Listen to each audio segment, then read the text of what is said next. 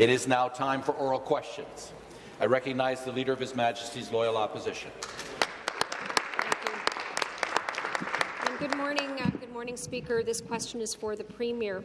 Speaker, yesterday, while defending his latest plan to stack the Judicial Appointments Committee with insiders and lobbyists, the Premier launched into a tirade about the state of crime in the province. He said, and I'm going to quote him here, "They're kicking in doors in the middle of the night, putting guns to people's heads."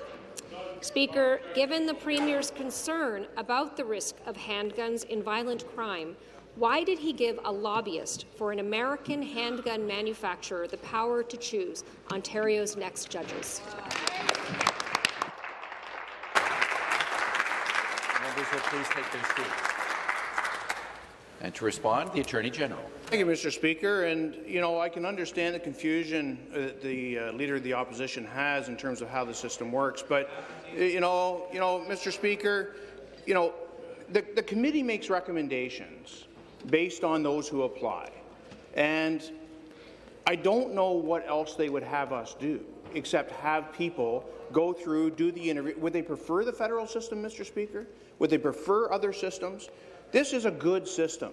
There are good people, smart people, people who are looking for individuals that understand victims' issues, individuals that understand cultural perspectives, individuals that understand community service, Mr. Speaker. They are vetting candidates for consideration, but the choice is the government's to make at the end of the day, Mr. Speaker. And so I look forward to an alternate model from the member of the opposition. Order. Supplementary. Thank you, Speaker. There's no confusion here. This government changed the law so they could appoint more lobbyists and conservative insiders on the committee, and it is not going to solve this problem. Wow. Speaker, the tough-on-crime so-called bluster here in the House is not going to change the fact that it's this government's failures that have left people without access to justice. Victims of crime are seeing their assailants walk free, not because of an insufficiently conservative judge, but because of delays that are the direct result of this Premier's mishandling and underfunding of our court system. So back to the Premier, Speaker, how will appointing a handgun lobbyist to the Judicial Appointments Committee help reduce gun crime? Members will please take their seats. The Attorney General. Thank you, Mr. Speaker. And so what the NDP would have us do, if they were being open to what they're really saying, is defund the police so there is not an accused, Mr. Speaker. So there is not an accused to be brought before the court, regardless of which judiciary was there, Mr. Speaker. They have an entirely different worldview on how this should work, Mr. Speaker. They don't think that the accused should be held to account. They don't think that they should even interact with the police, Mr. Speaker. They think they should have social workers in place of police across the board, Mr. Speaker. That just happens to not be our view. We want our communities safe. We want the bad guys to have a sentence that is appropriate for the crime that they make, Mr. Speaker. They didn't even support us on reverse onus on bail, Mr. Speaker, which our Premier drove across this country and the federal government eventually passed, Mr. Speaker. And the final supplementary. And I'm not going to take lessons about being tough on crime from a government that is under active investigation by the RCMP. Speaker, not only are these new patronage appointments for Conservative staffers who lobby their former employers for a living, but one of them registered to lobby after they were appointed to the committee that selects judges. Judges are not meant to be like-minded with any political party, and they're not meant to be appointed in the interests of private companies seeking to do business with the government. They are meant to serve the people. So, Speaker, yes or no? Back to the Premier. Will these insiders continue to lobby for handgun manufacturers while they are appointing our judges? Members will please take their seats. The Attorney General. Mr. Speaker, I didn't actually talk about some of this stuff until they got fully on their high horse, Mr. Speaker. In 2017, right before the election, The Liberals appointed 47 judges. 47 judges. And I will tell you, Mr. Speaker, it appears from a very quick look through the database, from the public database, that 40% of them were donors to that party and that party, Mr. Speaker, and not one donor to a Conservative or Green Party member, Mr. Speaker. So I'll take no lessons from them on the sanctity and how the system should work. Order. Order. The next question, once again, the Leader of the Opposition. Thank you, Speaker. Speaker, the federal government has announced they're finally going to start the process of establishing a national pharmacare program here in Canada. This will bring much-needed relief to people who are living with chronic illnesses, to seniors, to all people living with disabilities, and it's something New Democrats at all levels have worked on for many, many years. But, Speaker, much depends on the provincial government to make universal pharmacare a reality. And so far, the Minister of Health has refused to commit to the deal. So my question is to the Premier, will you commit to ensuring that all Ontarians have access to essential medication and devices through single-payer coverage? Parliamentary assistant to the Minister of Health, a member for Eglinton Lawrence. Thank you very much, Mr. Speaker, and thank you, the member opposite, for the question. Our government prefers to wait to see what the federal government is going to propose by way of a pharmacare program before we say what our position will be on that. But we're looking forward to receiving clear description of what they are going to be proceeding with. In the meantime, this government is making it more convenient for people to connect to care closer to home by launching pharmacist prescribing for some of our most common ailments, and that's been so successful. Local pharmacies have become a one-stop shop to get prescriptions for 19 of the most common ailments, and this service makes it more convenient for people to access care, eliminating the need to go to doctors or emergency rooms at no extra cost to Ontarians. Stopping by your local pharmacy is very convenient, and so far, 700,000 Ontarians have been able to do that at pharmacies, 94% of which are participating. Supplementary question. Speaker, Ontarians can't afford this government's wait-and-see approach, right? It's pretty straightforward. Universal health care must include pharmacare. That was always the intention since it was first introduced by Tommy Douglas. And we've talked about this many times in this room before. And I will remind everyone, the room is full of nurses here today. I was talking with them this morning about what a game changer this universal pharmacare program is going to be for their patients. People should not have to choose between medication and food or transportation. But now, thanks to the NDP, Canadians who are struggling with the cost of prescriptions can finally breathe a sigh of relief. So back to the Premier, Speaker. Will you commit today to ensure that Ontarians will have access to publicly funded contraceptives and supplies to manage diabetes? Members will please take their seats.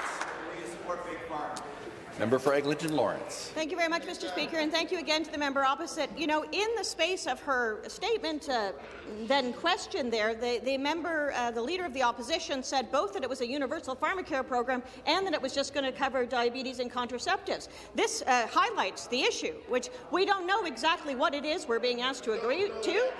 When we have all the details and information, we're certainly happy to look at that, and we're certainly looking forward to seeing what the federal government proposes, and obviously we want to make sure that our Ontario residents have access to all the services they need here in Ontario, and that's why we're bringing care closer to home in so many ways. The pharmacists, like I mentioned, are doing prescribing and treating minor ailments, and 700,000 Ontarians have been able to take advantage of that already.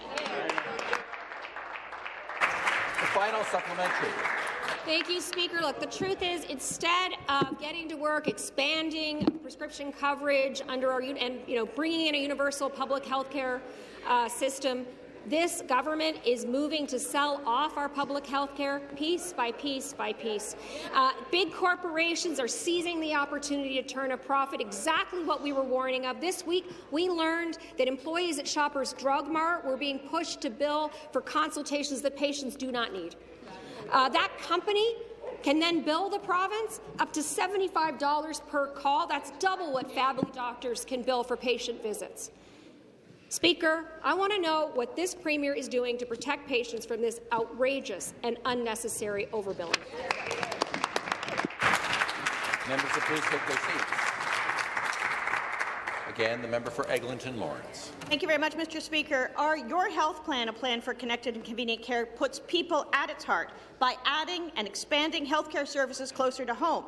MedsCheck started under the previous government, and just this morning, the member from Hamilton, West Ancaster, Dundas, in her member statement, said that it was a great service. It's a one-to-one consultation between pharmacists and eligible patients to help comply with their prescription medications and explore how medications interact with each other. But what is really important, as I said earlier, is the expanded role for pharmacists the role that they are now playing in our healthcare system, which is expanded. Local pharmacies have become one-stop shops for people to be able to get their prescriptions filled for 19 of the most common ailments, such as yeast infections and pink eye, acne, urinary tract infections, and that just requires a health card. And pharmacists have now assessed over 700,000 patients with common ailments. Those patients don't have to go to primary care doctors and don't have to go to emergency rooms. This is a great innovation for our healthcare system. We're going to keep working with pharmacists. The next question. Once again, Leader of the Opposition.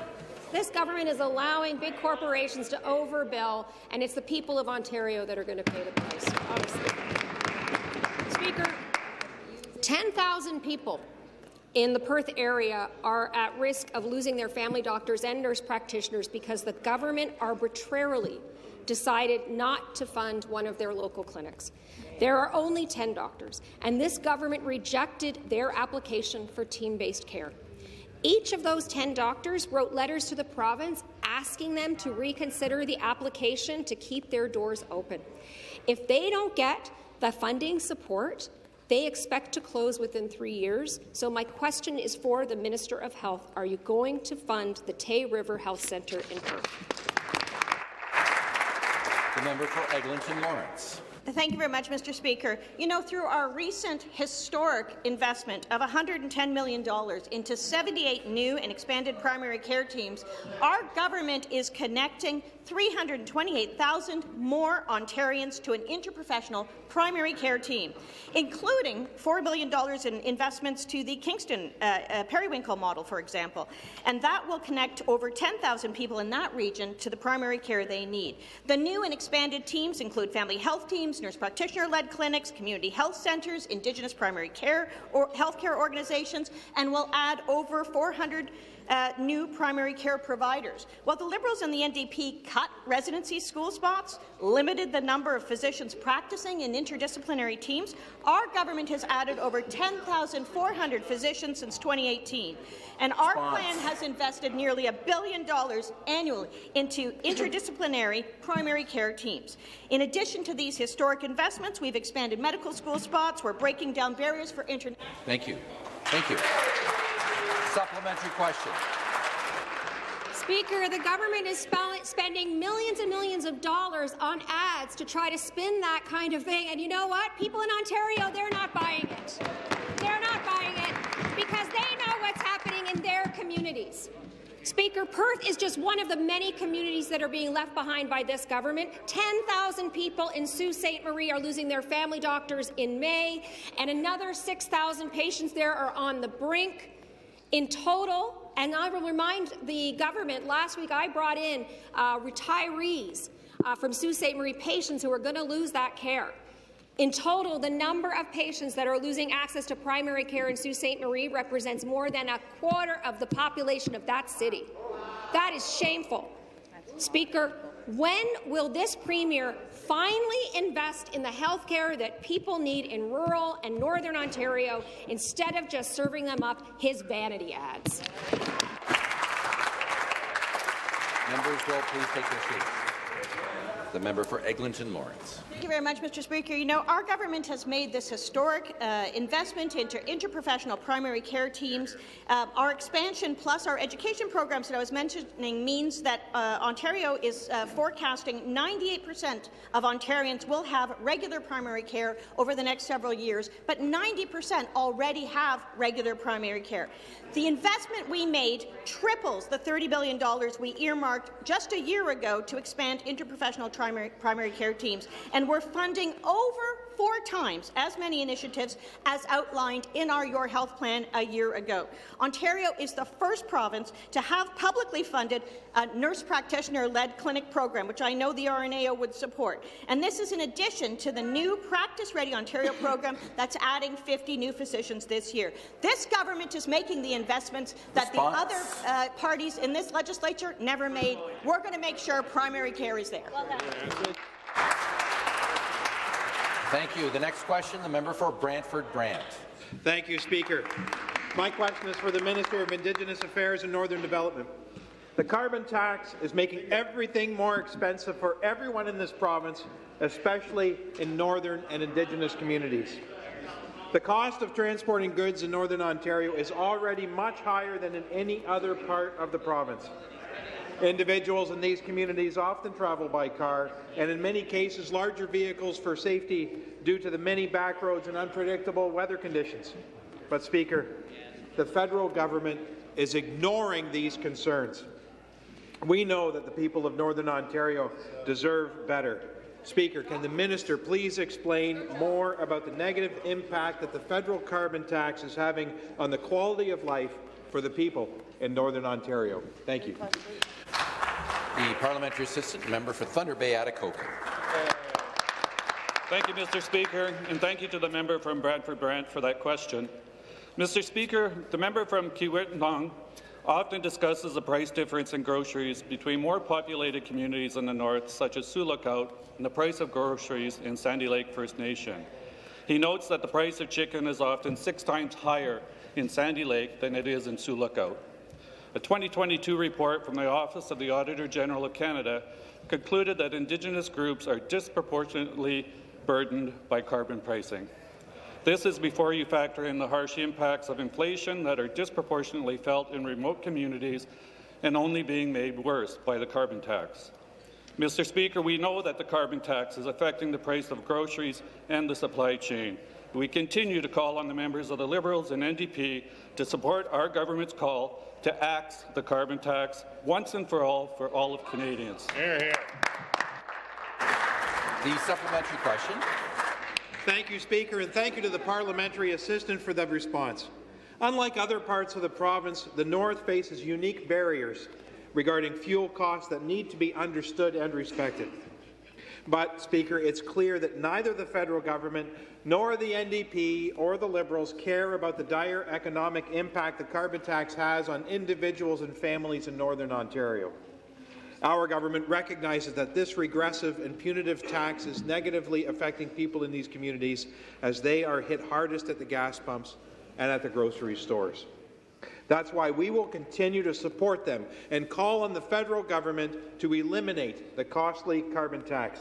Speaker, can the parliamentary assistant elaborate on the detrimental effects that the carbon tax is having on the people, communities, and businesses in the North? Thank you. Member for Thunder Bay, Atikokan. Thank you, Speaker. The member from Orleans often talks about how if everyone just got a heat pump and used electricity to power their homes, they would be better off. Is the member from Orleans and the Liberal Party not aware that the dozens of remote and isolated communities rely on diesel fuel and that heat pumps will not work in communities in Northern Ontario as temperatures exceed -20? Our government is hard at work to get Indigenous communities off diesel and onto our clean provincial power grid. But in the meantime, Northerners and Indigenous communities are forced to pay more to heat their homes and to gas up their vehicles because of the burdensome Trudeau carbon tax. Members in my riding have routinely called me to say that it's an additional $450 just in carbon tax to heat their homes.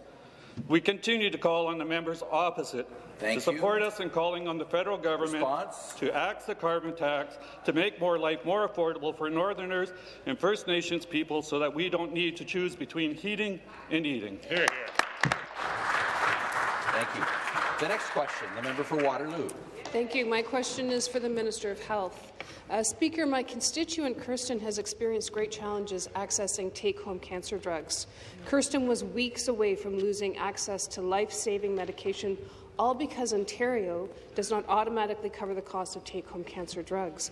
While on medication to help prevent a recurrence of breast cancer, Kirsten lost her job due to downsizing. Along with her income, she lost benefits. She was shocked to learn that Ontario does not automatically cover take-home cancer drugs. This is a long-standing broken promise of this government. To quote Kirsten, to know that there's this treatment that was so important to be on, and the stress of not being able to potentially have it is near debilitating. Speaker, can the Minister of Health tell Kirsten, when will Ontario cover the cost of take-home cancer drugs? Members will please take their seats. The member for Eglinton Lawrence. Thank you very much, Mr. Speaker. And cancer is a debilitating disease. A lot of us have personal experiences with it, and so I do empathise with the patient. And our government will continue to work to ensure Ontarians have access to the care they need when they need it. In Ontario, take-home cancer drugs are funded both by the New Drug Funding Program and the Ontario Drug Benefit Program. And in 2022, our government spent over $1.7 billion on cancer drugs, 58% of which went toward take-home cancer drugs. According to a recent report, while Ontario has the second highest incident rate of new cancer cases compared to other provinces and territories, we're doing a good job on treating them because we have the third lowest mortality rate for cancer in Canada, and that's thanks to our great healthcare providers. As part of Budget 22-23, an advisory table was struck with a mandate to explore improvements to access for take-home cancer drugs, and we've already taken action expanding the use of safe and effective biosimilar drugs while allowing our government to reinvest in new drug therapies to support more people receiving more accessible care. Supplementary question, the member for Nickel Belt. Thank you, Speaker.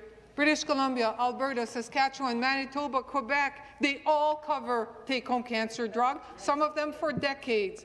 But in Ontario, good people like Kristen face administrative and emotional barriers on their already difficult health recovery journey from cancer. In 2022, your government said it would look at covering take-home cancer drugs. Speaker, today, the Canadian Cancer Society is calling out this government. Access to take-home cancer drugs saves lives. Ask any member of RNAO here today. Right. Minister, how much longer are we going to have to wait until Ontario covers take-home cancer drugs? Members will please take their seats. Member for Eglinton Lawrence can reply. Thank you very much, Mr. Speaker. And again, thank you, the member opposite, for the question. As I indicated in my answer, in 2022, for example, our government spent over $1.7 billion on cancer drugs, 58% of which went toward take-home cancer drugs. So we're continuing to work with our stakeholders and partners on further discussions, and we'll continue to look at that. But our government is also making health care more accessible for everybody, closer to home, and I know this is welcomed by cancer patients. For example, we funded 49 MRI operations in hospitals in small and rural communities, which is very much appreciated, so people can get diagnosis easier. And we're also funding community paramedicine. As I mentioned earlier, we have the pharmacist funding with 700,000 assessments in the pharmacies happening this year alone. So we're doing everything we can, in addition to our primary care expansion at $110 million, to make sure care is closer to home for everyone. Thank you. The next question, the member for Ajax. Thank you, Speaker. My question is to the Minister of Citizenship and Multiculturalism. Throughout Black History Month, we celebrate the rich history and many contributions of Canada's Black community has made to our province from the very beginning. As we approach the end of Black History Month, we are reminded that just because February has come to an end, the work doesn't stop. That is why I'm proud to support this government implementation of mandatory Black history in grades 7, 8, and 10, as Black children and youth need to understand that Blacks are not newcomers, but are part of the fabric of Canada as a nation since 1600. Yet, Speaker, Black youth in our province continue to face barriers that impact their future and success.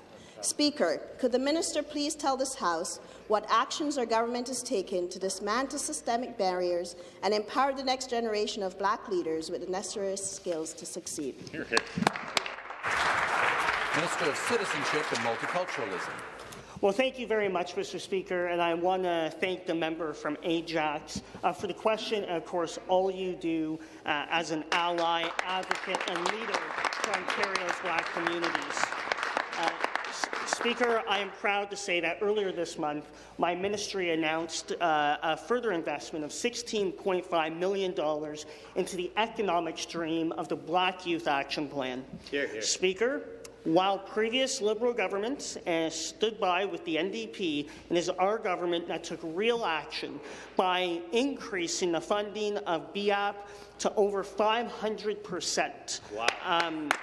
From 2018 to dismantle barriers, improve outcomes, and empower Black children, young professionals, and families. Speaker, that work does not stop when Black History Month does. Our government will continue to take action and make critical investments needed to ensure all Ontarians, no matter their race, religion, or background, have all the tools and opportunities they need. Thank you. Thank you. Supplementary. And thank you to the Minister for that response. It is reassuring to hear, unlike the previous Liberal government, our government is beginning meaningful action and taking critical investments to empower Black youth and young professionals across Ontario. Speaker, community grassroots organizations play an important role in helping youth find meaningful employment, develop critical skills, and unlock a brighter future for themselves and their communities. Black youth and communities are not looking for special treatment, but due to historical barriers, need meaningful opportunities to succeed. Our government must remain focused on creating these opportunities where all Ontarians can achieve their dreams and reach their full potential. Speaker, could the minister please share with this House some of the ways in which investments towards the Black Community Action Plan are creating and driving success for the Black community? Minister of Citizenship and Multiculturalism. Thank you, Speaker. And again, I'd like to thank the member for Ajax for such an important question.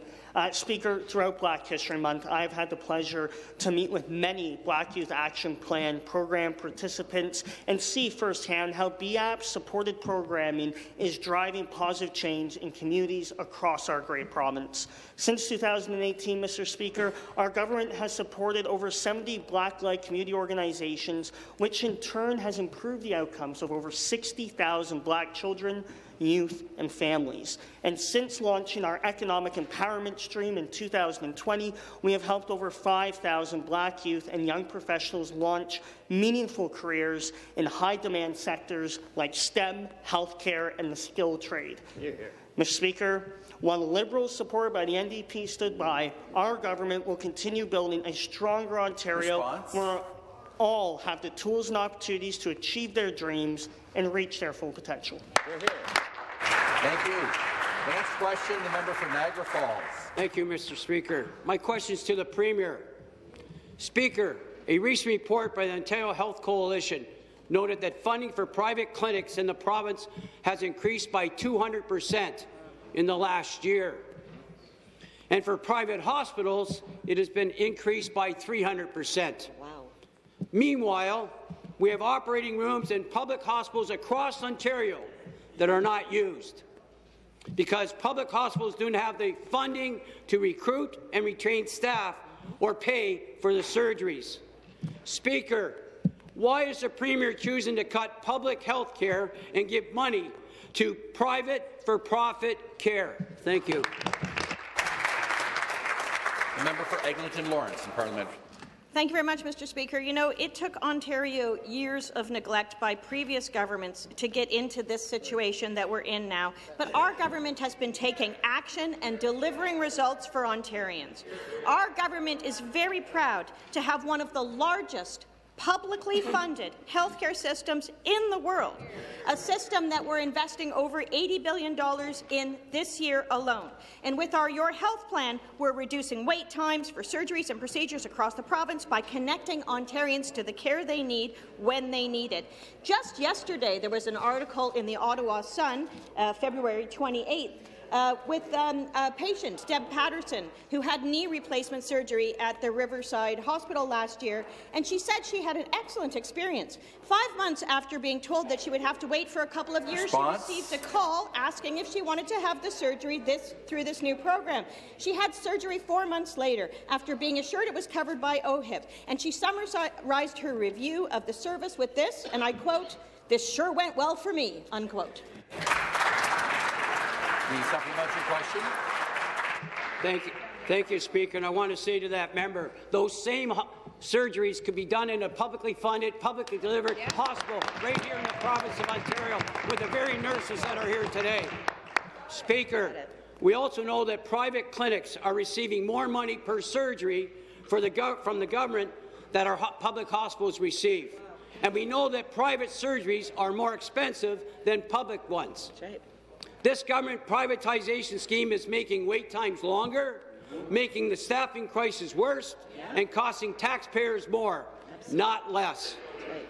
Why doesn't the Premier drop the expensive, unfair two-tier privatization attempts and instead properly fund, publicly funded, publicly delivered health care in the province of Ontario and respect the nurses that are here today? Thank you very much. Member for Eglinton Lawrence.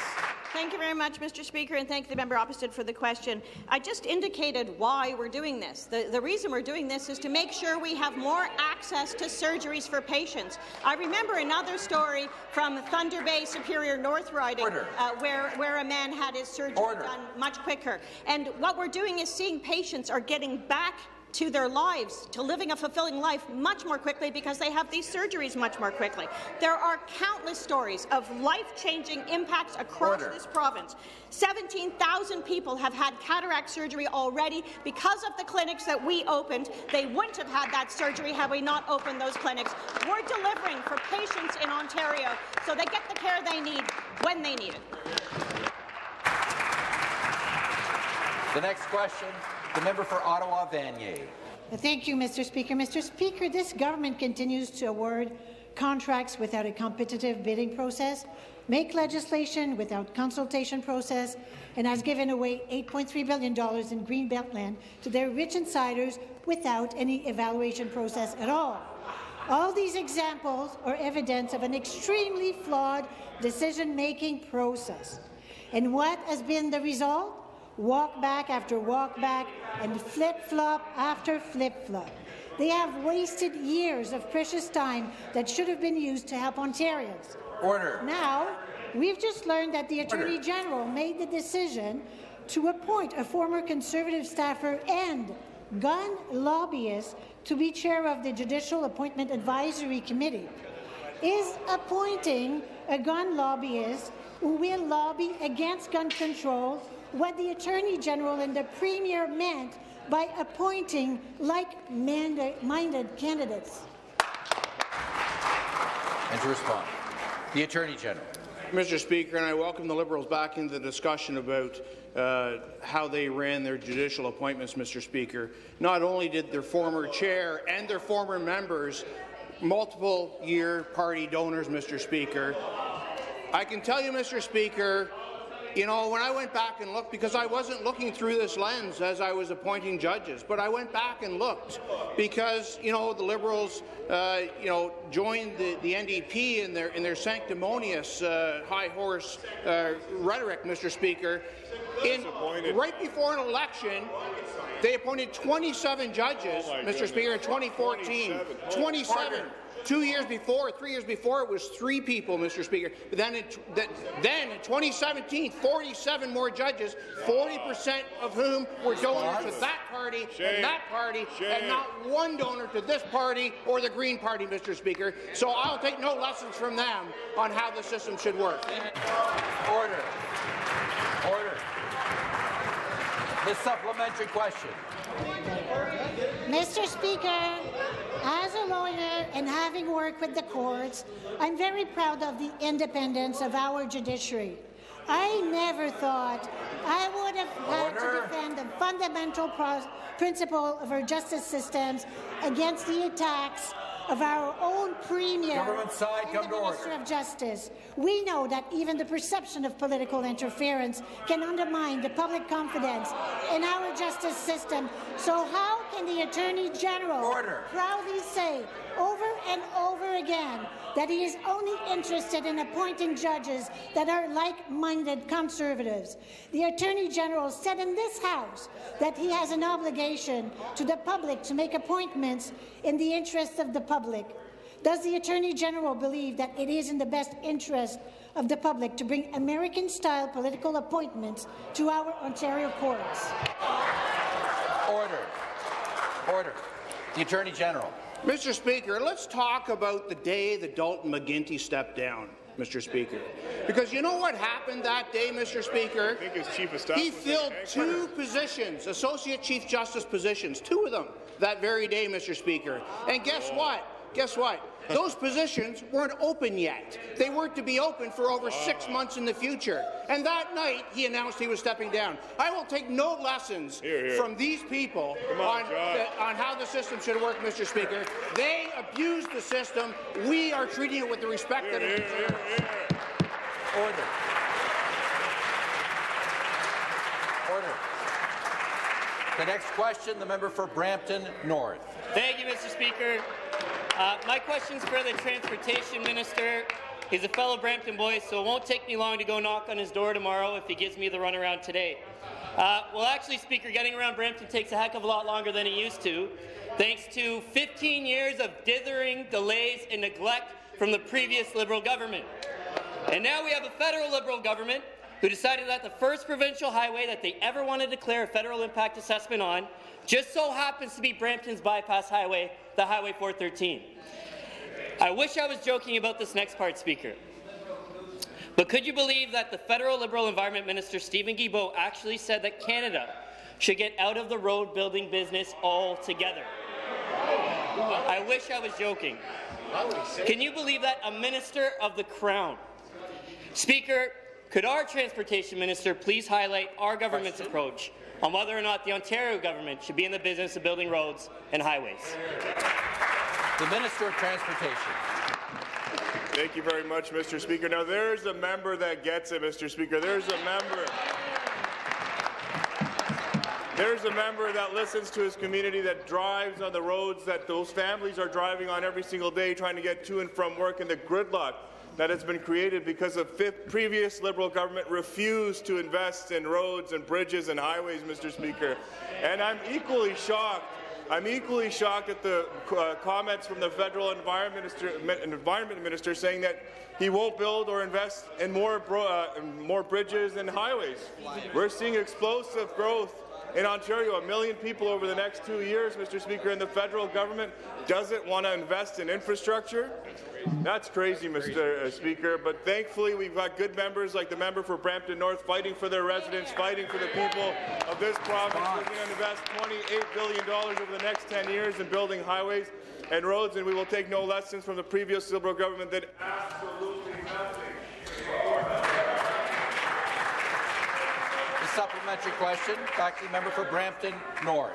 Order. Thank you, Speaker, and thank you to the Minister for that response. I mean, it's clear that the federal Liberal Environment Minister, Stephen Guilbeault, never drives on Brampton roads, and I'm betting that he never fills up at Brampton gas pumps either. Now, the federal carbon tax is making life more expensive for everyone in this province, and I've heard from many people in my riding at Brampton North, they're finding it difficult to keep up with the rising cost of living. They're paying more for everything, from buying groceries to gassing up their cars to heating their homes. People in our province should not be experiencing financial hardship for the simple act of buying groceries, taking their kids to school, or going to work. And we need to stand up for Ontarians all across the board and ensure their concerns are heard loud and clear. For many residents in Brampton and across our province, heating your home is not a luxury, it's a necessity. Question. Driving is not a luxury, it's a necessity. Speaker, can the minister highlight what our government is doing to keep costs down for drivers, families, and individuals across Ontario? The Minister of Transportation. Mr. Speaker, the member is absolutely right. Driving is not a luxury, it's a necessity for the people of Ontario. And if the federal environment minister actually ever came to Ontario and spoke to the people of Peel, Toronto, the GTA, actually drove on these roads, he would know that. But not only do they not want to invest in highways and infrastructure, they want to increase the carbon tax, Mr. Speaker. They want to put more burden on families. It doesn't. There's families every single day that are taking their children to soccer practice, to hockey practice, and they got to fill up at the gas tank. And who does the carbon tax punish? It's those families, Mr. Speaker. That's why that member, our government, has been consistent in our fight against this carbon tax to make sure that we make life more affordable. And in fact, Mr. Speaker, we put forward legislation that will force a provincial referendum if future government. Thank you very much. The next question, the member for Hamilton Mountain. Thank you very much, Mr. Speaker. My question is for the Premier. Over 60,000 children and youth have been waiting for years without assessments, supports or funding for core autism services. Funding that is calculated by an annual determination of needs meeting done virtually is about 4 hours long and is intense. And if that isn't stressful enough, the funding is allocated far less than it has been in years past, with absolutely no explanation and is uncontested. An appeal is the only option left, some that takes over a year and lapse over the next dawn. Premier, how could you possibly call this a world-class program? To reply, the Minister of Children, Community and Social Services.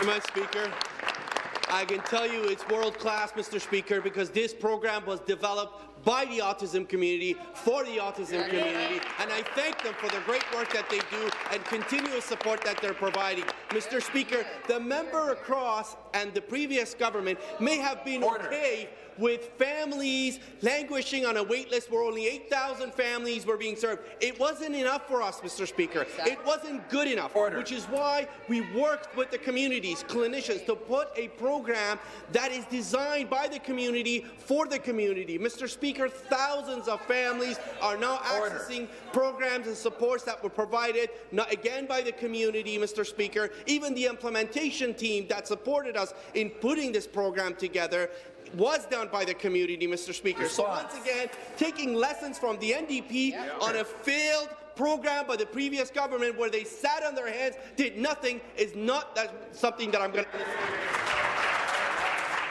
Order. Supplementary question. Speaker, Lisa is a mother of 10-year-old Jackson, who completed her son's dawn in January. Last year, her funding was $65,000, and she worked hard to find services and programs and supports based on his needs. At $85 an hour for some providers and over 25 kilometers away, the funding was stretched to the maximum for the year. This year, Lisa has been told by Access to OEP that starting March, they will be receiving $8,900, over a $56,000 cut. Her care coordinator has no explanation and tells her to file a dispute, a process that could take over a year and will absolutely interfere with Jackson's process. I call that a black hole, not progress. Premier, is this acceptable to you? Remind the members to make their comments through the chair. To reply, the Minister of Children, Community and Social Services. Speaker, I really appreciate it. Again, I thank the member for the question. Mr. Speaker, what is not acceptable for Jackson and the many families across this province where they were failed by the previous government? And you know, Mr. Speaker, I repeated this many times, you've been in this legislature for many years to know what it means to hold the balance of power, Mr. Speaker. Right. The NDP had an opportunity during that time to force the previous government to stand up for families. Did they do that? No, Mr. Speaker. Hamilton Mountain, they didn't listen to families. 8,000 families were getting support under the old autism program. It wasn't enough. Today, more than 40,000 families are getting support and services under the world-class autism service, and we're not there. There's still more work to be done. We will not leave anyone behind like the previous government did with the support of the NDP, Mr. Speaker. Order. The next question.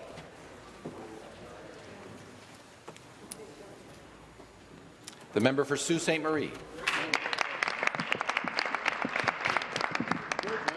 Thank you, Mr. Speaker. My question is for the Minister of Mines. The previous Liberal government all but ignored the importance of the North, failing to invest in Northern Ontario's mineral exploration and development sector. Their inaction had dire effects on the economy of Northern Ontario. Speaker, even the NDP, after being given the opportunity to build a stronger mining sector and vote in favour of investment and development, chose to say no and do nothing. Unlike the opposition members, our government understands that exploration and development of critical minerals is essential for the economic prosperity of our province. Speaker, can the minister please tell the House what our government is doing to support the mining sector while attracting game-changing critical mineral investments in Ontario? Good question. The Minister of Mines. Mr. Speaker, thank you to the member from Sault Ste. Marie for the question. Speaker, I've said many times, we have what the world needs right now to fuel the EV revolution right here in Northern Ontario, especially in Timmins. Under Premier Ford's leadership, the critical minerals investment strategy was announced, backed by $45 million in innovation and exploration investments. These investments were not supported by the NDP, but it's clear our efforts are working. I recently joined Canada Nickel's announcement that they are looking at Timmins to build 2 new mineral processing facilities here in Timmins. Oh, wow. Our $500,000 Critical Minerals Innovation Fund investment helped Canada Nickel research and develop innovative processing techniques that will be used at these facilities to produce clean nickel and clean steel. Thanks to our government's sound strategy and investments, we are securing major investments from battery plants in the south to processing plants in the north. Thank you. Thank you. The supplementary. Thank you, Mr. Speaker, and I want to thank the minister for his answer. This is amazing news, Speaker, not just for Timmins and Northern Ontario, but for all of Ontario. These facilities will ensure that the minerals from Timmins are getting processed in Timmins and are boosting local employment opportunities and creating sources of nickel for the North American electric vehicle supply chain. Speaker, the opposition has made it clear, based on their voting record, that they do not believe in the potential of the mining industry in Northern Ontario. They would rather rely on minerals from overseas to fuel the electric vehicle revolution. On this side of the House, Speaker, we believe it is our obligation to ensure critical minerals are developed and processed right here in our wonderful province of Ontario. Speaker, will the minister please tell us more about how these processing facilities are going to help us build a made-in-Ontario chain for electric vehicles? Minister of Mines. Thank you again to the member from Sault Ste. Marie for the question. Speaker, these facilities will bring more jobs, increase Ontario's processing capacity, and make Timmins a pillar of the supply chain we are building to fuel the EV revolution. One facility is going to be the largest nickel processing centre in North America, while the other will be the largest stainless steel and alloy production facility in all of Canada. That's awesome. When asked why he chose Timmins, CEO Mark Selby said, "You'd be very hard-pressed to find anywhere else in the world that has the unique combination of advantages we can find right here in Timmins." I couldn't agree more. But these projects aren't just about a better future for Timmins. They'll create a better future for everybody in Ontario, especially Indigenous communities. Hear, hear. Canada Nickel has been working with the First Nations from the start, and Chief Bruce Archibald of TTN proudly voiced his continued support for these superb projects. We have the opportunity of a lifetime in our province, and thanks to Canada Nickel, we are turning opportunities to reality. Improving again, there's no better place to invest and to do business than right here in Ontario. Thank you very much. The next question, the member for Spadina. Thank you, Mr. Speaker. My question is to the Attorney General. In 2022, we found out that the Attorney General was personally interviewing candidates to be Ontario's next Chief Justice. Now the government is openly admitting that they are seeking Conservative candidates. So in interviewing Chief Justice candidates, what questions did the Attorney General ask? Did he ask the candidates who they vote for? Did he ask how the candidate would rule in certain cases? Did he give the candidates instructions on the political agenda that they'd be expected to carry out? And does the Attorney General think it's appropriate for a government under criminal investigation by the RCMP to be so involved in the selection of judges? To respond, the Attorney General.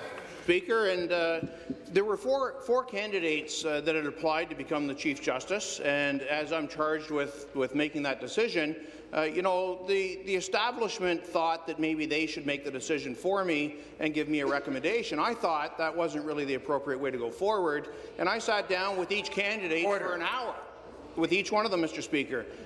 Politics never came up, Mr. Speaker. It's not appropriate. The opposition may not understand. Judges don't take direction, Mr. Speaker. Judges don't take direction. It would be foolish to try. It would be crossing a line, Mr. Speaker. Now, look, Mr. Speaker, what I was interested in those interviews was their understanding of the court system across the province, because it's very unique. We can talk about the Northwest and the Northeast, and Ottawa is different than Windsor. And look, Mr. Speaker, it's a very complex system. I wanted to hear their plans to help keep the courts moving properly, Mr. Speaker. Supplementary question. Attorney General just said that the Liberals were crossing the line, and he also accused the Liberals of abusing the system by appointing Liberal judges. But this government's appointing Conservative judges. Are you not also abusing the system? Judges are required to make impartial decisions based on the evidence and the law. In interviewing candidates and assessing their Conservative credentials, is the minister asking judicial candidates to override their constitutional responsibility to provide people with a fair and impartial hearing, or is he asking them to make judicial decisions based on political bias? The Attorney General. Mr. Speaker, the naivete is staggering about how this system works, Mr. Speaker. I do not give any direction to any judge at any time. That is ridiculous. We are charged with running the administration of the system, and I want people who understand how the system works, have ideas, and will work with their colleagues to do exactly that, Mr. Speaker. I would challenge the member opposite to go through the 89 judges that I've appointed so far and tell me that it is not a balanced list, Mr. Speaker. I have appointed excellent judges. They are cream of the crop right across the board, and I couldn't tell you who donated or voted Conservative. I really could not tell you. Thank you. The next question, the member for Oxford. Thank you very much, Mr. Speaker. My question is to the Minister of Natural Resources and Forestry. With the forest fire season around the corner, we can't help but reflect on last year's fire season. In 2023, Ontario and Canada experienced one of the most challenging fire seasons in recent memory. That's why our government must not lose our focus on the importance of keeping Ontarians and our natural resources safe. It is essential that we do all we can to protect communities across the province and supporting the brave men and women who are on the front lines responding to wildland fires. Speaker, can the minister please tell the House what actions our government is taking to strengthen Ontario's fire ranger workforce? The Minister of Natural Resources and Forestry. Thank you very much, Mr. Speaker, and thank you to the member for the question. I'm always thrilled to be able to talk about our great fire rangers here in Ontario and how we are supporting them. We're going to play a little game called Did You Know? Did you know that the previous government's base funding for firefighting was $69.8 million, and we raised that to $134.9 million? Did you know that last fall we invested an additional $20.5 million to support our fire rangers, support new aerial suppression technologies, support science and innovation, including entering into collaborative research agreements with universities and building capacity to work with Indigenous communities in wildland fire management? Did you know that? Because that's what this government is doing to support our fire rangers every fire season since we've taken over. Mr. Speaker, we have their backs. We have the backs of the communities in Northern Ontario, the individuals, the infrastructure that Ontario needs to continue to grow, and we're going to keep everybody safe. The supplementary question. Well, thank you, Speaker, and thank you to the Minister for his response. It's great to see our government standing behind our fire rangers and ensuring continued preparedness and resiliency when facing forest fires. However, Speaker, the number of active wildland fires has increased in Ontario over the last decade. These fires have devastating impacts on our communities, putting people, property, and livestock in danger.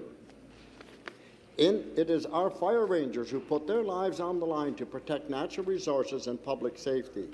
We must continue to ensure our fire ranger crew is properly equipped, compensated, and attract as many people as possible to join the field. Speaker, can the minister please explain what actions our government is taking to improve fire ranger recruitment and retention? Minister of Natural Resources and Forestry.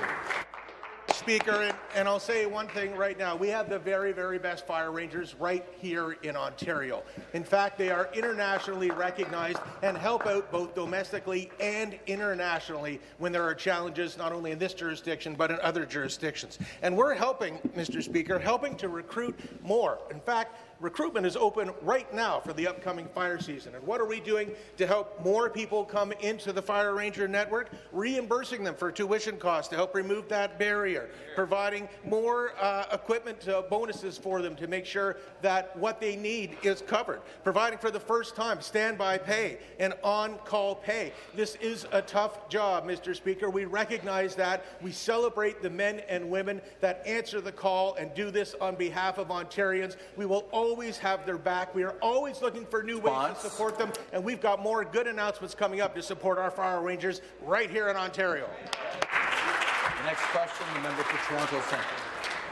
Thank you very much, Speaker. My question is to the Premier. The newly appointed chair of the Judicial Appointments Committee is a registered lobbyist for an American gun manufacturer. The Premier then claimed that he wanted to quadruple down on violent offenders. But it's actually on his watch over the last 6 years that we've seen offenders going free because the criminal justice system is literally collapsing under this government's neglect.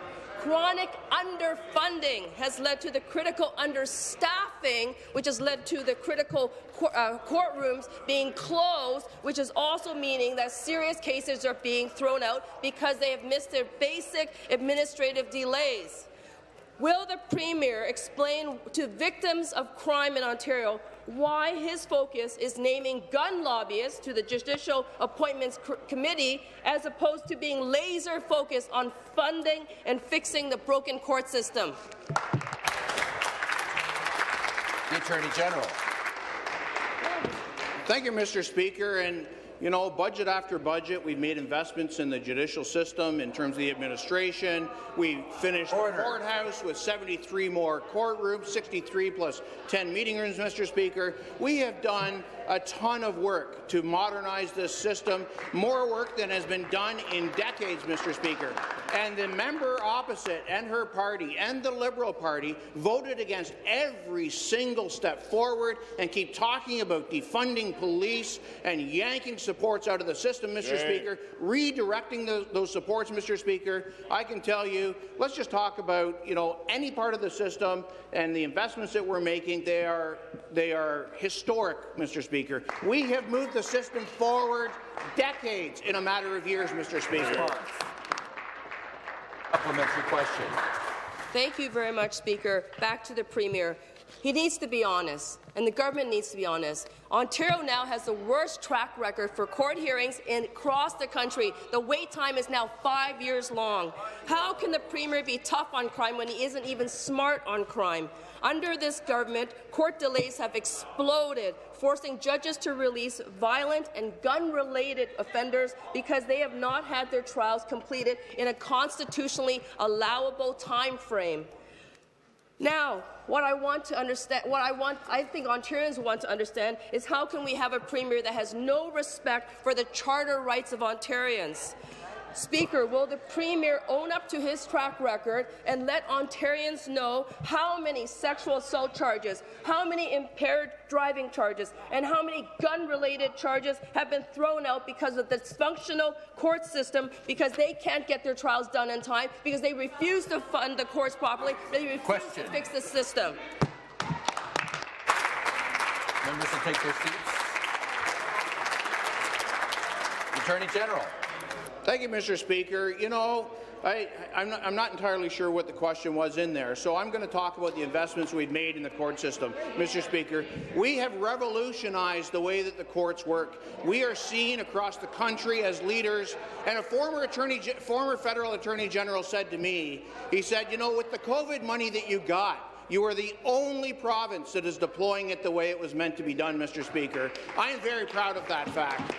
Mr. Speaker, we are doing things that couldn't be done for decades, that wouldn't be done for decades, because the Liberals weren't paying attention and the NDP were focused on the social worker side of everything, Mr. Speaker. We're focused on the offenders. We're focused on the victims. We're focused on making sure the administration runs exactly the way Ontarians expect it to, and we're going to keep that up, Mr. Speaker. The next question, the member for Hastings, Lennox and Addington. Thank you very much, Speaker. Speaker, my question is for the Minister of Finance. When I'm out speaking with my residents across Hastings, Lennox and Addington, one thing keeps on becoming very, very clear. I hear constantly about affordability, specifically how unaffordable it is to fill up the gas tank, to heat their homes, to light their stoves. Speaker, the federal carbon tax is raising the price of everything. Families in my riding and across Ontario can't afford higher taxes that the opposition Liberals and NDP seem to want to impose. And the members opposite are failing to recognize that the rising cost of consumer goods is quickly becoming unsustainable. So, Speaker, can the minister please tell this House how our government is fighting for the people of Ontario to make their lives more affordable? And to reply, the Minister of Finance. Thank you, Mr. Speaker, and thank you to the terrific member from Hastings, Lennox and Addington.